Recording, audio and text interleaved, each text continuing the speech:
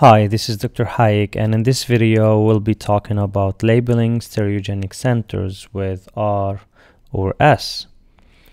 Since enantiomers are two different compounds, they need to be distinguished by names. This is done by adding the prefix R or S to the IUPAC name of the enantiomer.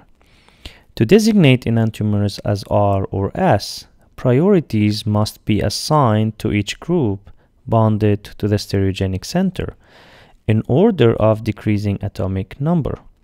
The atom of highest atomic number gets the highest priority.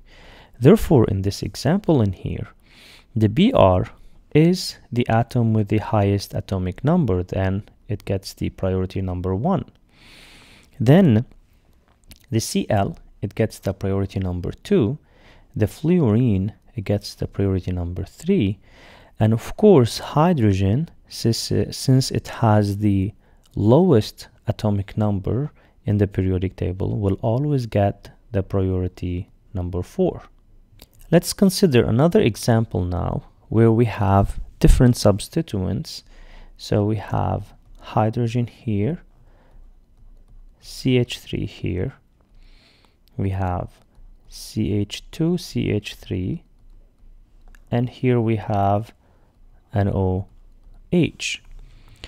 Now to assign priorities for this example, now we know that oxygen has the highest atomic number, which is 8, compared to carbons here or hydrogen here.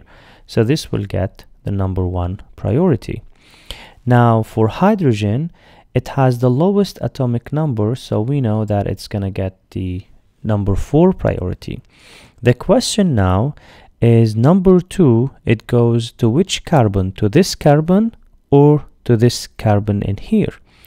The CH3 could be written as C, and then you have 3 H's attached to it. So the sum of the atomic numbers of the 3 substituents is equal to 3, since 1, 1, and 1. However, this carbon here, it could be written as C, H, H, and the C.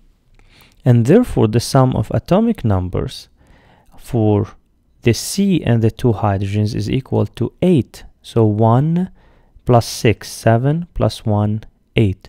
Therefore, the ethyl substituent gets the number 2 priority, and the methyl gets the number 3 priority.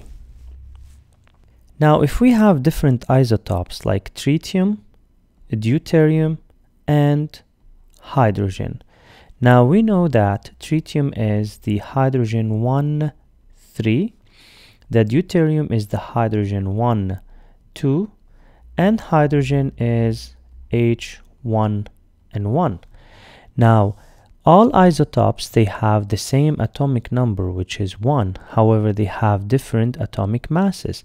For isotopes, we proceed by atomic masses, and we give the highest atomic mass the highest priority, so it gets number 1, deuterium gets number 2, and hydrogen comes in a 3rd position and gets number 3. Now let's consider another example, which is the C, OH, H, COOH, and CH2OH. Now we said that oxygen will always get a higher priority over carbons, and therefore the OH gets the number 1. Hydrogen gets the priority number 4. The question is now which carbon gets number 2 and which carbon gets number 3. For that, we need to look at the substituents on each carbon. So for this carbon, this could be written as, so hydrogen, hydrogen, and oxygen. However, for this carbon, it could be written as C double bond O, O. So therefore, now looking at these two, the double bond could be read as COO, and this is the oxygen, this one, and so we split the double bond and we write a carbon on one of the oxygens, and therefore this carbon is substituted to 3 oxygens versus this carbon, which is substituted with 1 oxygen and 2 hydrogens. Therefore this gets a priority number 2, and this carbon here priority number 3.